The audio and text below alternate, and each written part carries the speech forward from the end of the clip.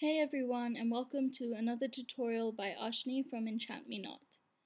So today I'm going to teach you how to have or add curvy text into your Photoshop image using the pen tool, and it will look something like this. There are other ways to add curvy text onto a Photoshop image. However, using the pen tool allows you to do other creative things, such as add wavy text and or add text along shapes that you might want to use. So I'm just going to minimize this for now and create a new document. My settings are the width is 650 and the height is 400.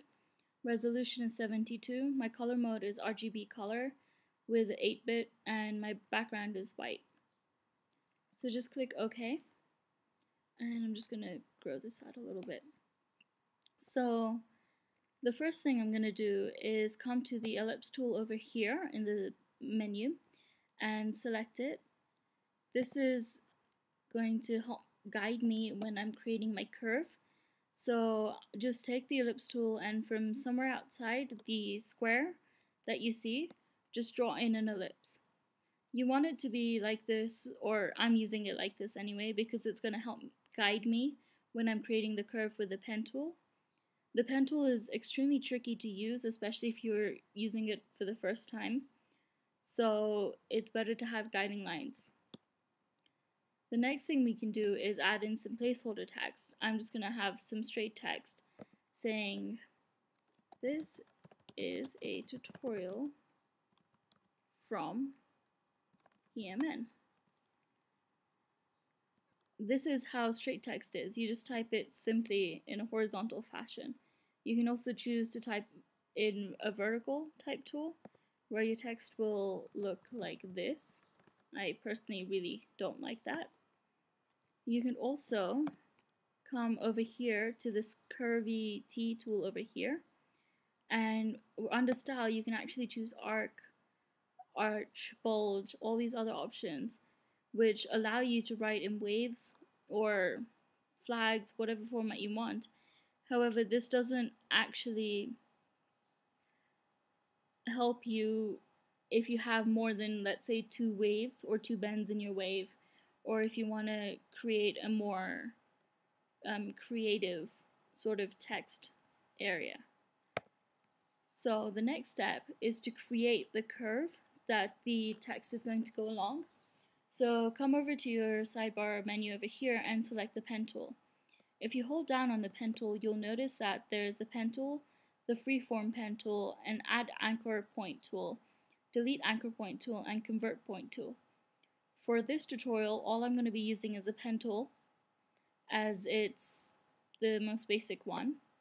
So just go and select it, make sure you're on pen tool, then come over to your layers panel and create a new layer. This is just so that the shape doesn't interfere with any other shapes that you might have created, and this can get very problematic if you're not too careful. So now we just go to the tutorial. I want to create a curve from here all the way around to here, and inside this curve I want to add my text. So what you do is first just click a point where you want your curve to start and just press it once and let go. You'll see a little square appear. Now go to where you want your curve to end. Here you need to hold down and then start dragging your curve, or start dragging your mouse upwards or downwards, sideways, whichever direction you want your curve to move in.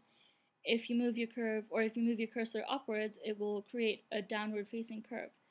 So if you just watch my screen, you'll see what will happen. I'm moving my mouse upwards, and as you can see, that line is starting to move down. Now if I start moving diagonally to the right, I can start creating a more even curve throughout, and this is where the curve that we created at the beginning, the pink one, comes in really handy, as we can see the bottom of the curve, or we can align the curve to the bottom of the pink curve and create a more evenly balanced one. So this looks pretty even for now. So here I'm just going to let go. You will get this shape because we are creating shapes with our curves or with the pen tool.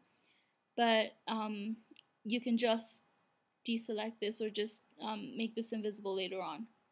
So now you come to the text tool, make sure it's in horizontal type, and select another color to use. I'll use purple.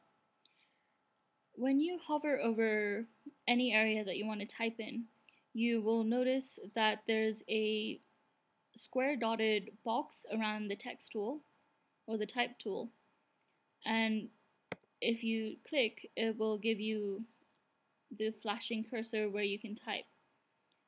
We don't want that.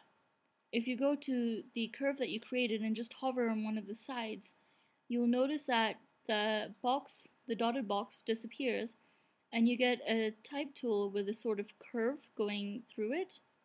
This is what we want. So go to the curve, make sure that the modified type tool, not the one with the box, appears, and then just press. You'll see the curve is at an angle, or the cursor is at an angle. This is how you know that it's on the curve that you wanted. So here you can just type in whatever you want.